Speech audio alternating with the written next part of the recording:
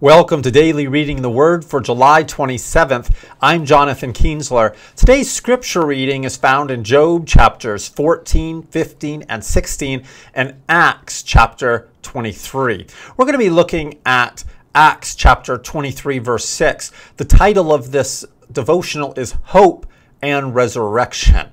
And so we pick this up in Acts 23, verse 6. Paul is on trial and he responds now here in verse 6. But perceiving that one group were Sadducees and the other Pharisees, Paul began crying out in the council, "Brethren, I am a Pharisee, a son of Pharisees. I am on trial for the hope and resurrection of the dead." Paul's words here cause a division within his audience that result in Roman troops rescuing him from being torn to pieces. Was Paul wrong in making such an inflammatory, divisive statement in that he was siding with one side of his audience, even against another? Well, we need to understand a few things here in terms of the context. Paul is on trial before a hostile audience that doesn't want to listen to his defense. Their malevolent attitude is clearly revealed by the high priest's order to have him struck for stating that he has walked in integrity up to now. Acts chapter 23, verse 1, he stated that he had lived his life with a perfectly good conscience before it got up to this day. And then the high priest has him struck. Well, Paul couldn't have made a more truthful statement. He had endeavored and was living with a clear conscience before God. The high council had already judged him. He had already judged him as being guilty of death, and so he couldn't make such a statement. And so Paul knew that he would not receive a fair hearing.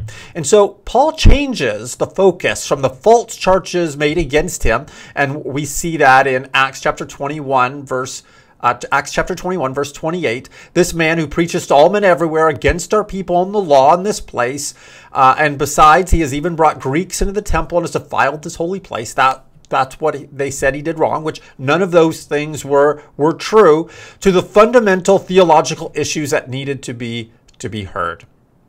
The hope and resurrection of the dead. And I think actually it's a masterful stroke and actually shows that sometimes we need to change the course of directions. We don't always need to go where other people want us to go to. It can, where the world and where they want to take us could be unfruitful and actually even destructive.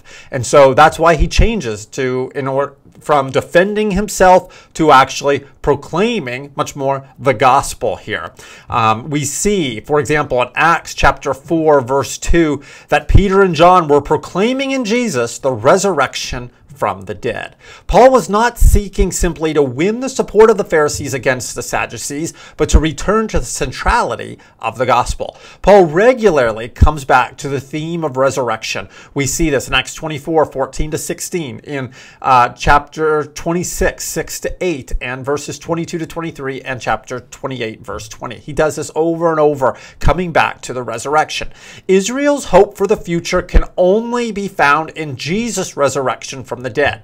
But in order to win some to Christ, he revealed his Pharisaic background. Where Pharisaism departed from Christ's salvific provision, however, he rejects it. But they definitely had that in common, that they believed in the resurrection of the dead. Paul also did that as well. And that was a fundamental difference between the Sadducees, who the high priest and the chief priest were a part of, and the Pharisees. The Sadducees did not believe in the resurrection at all. And we see that in verse 8 of chapter 23. For the Sadducees say that there is no resurrection, nor an angel, nor a spirit, but the Pharisees acknowledge them all.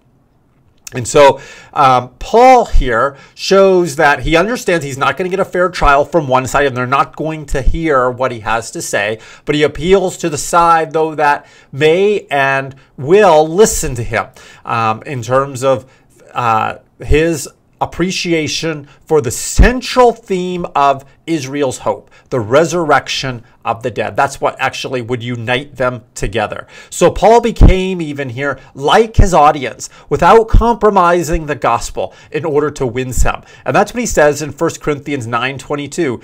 To the weak I became weak that I might win the weak. I have become all things to all men so that I may by all means save some. His central purpose was to present the gospel, and he looked for ways to do that. And if he wasn't going to be heard on one front, then he would go to another. And that's what we see here happening. Do you keep your focus on the uncompromised gospel, even in the midst of persecution, in the midst of difficulty or opposition?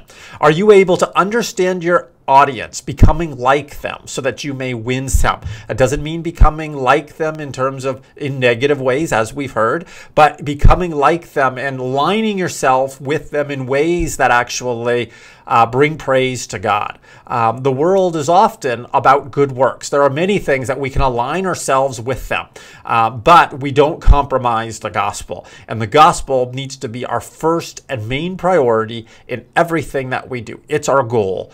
So that's what we need to come front and center. And that's what Paul demonstrates to us by his example. Let's pray. Heavenly Father, I thank you for Paul's example here. And I thank you that we can learn from it and see that, Lord, we need to keep the resurrection, the gospel of Jesus Christ front and center. And Lord, you will help us to make a way. And while not everyone will hear, there are some who will. Help us to remember that you are in the business of saving.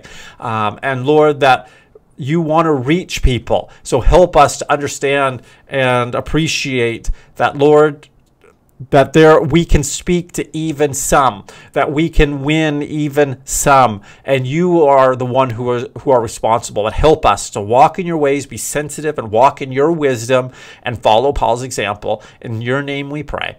Amen.